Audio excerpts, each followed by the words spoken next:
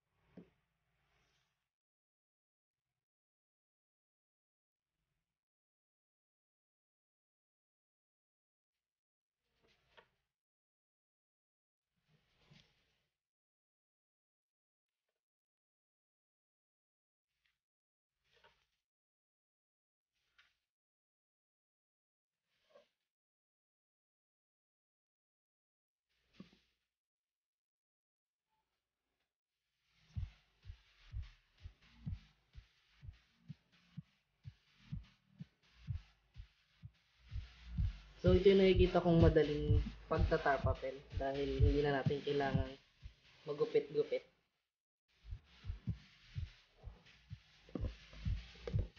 Dikit na lang tayo ng dikit ng mga ano, and meron na siyang mga grid lines na susundan.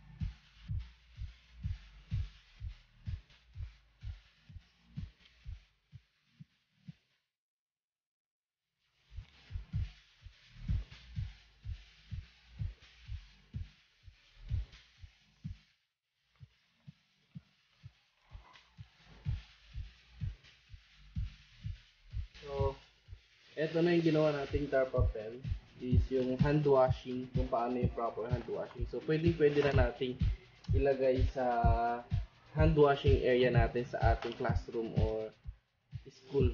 So, yan, kung mapapansin nyo, napakadali gumawa ng tarpapel gamit ang Microsoft Word. Bukod sa madali na,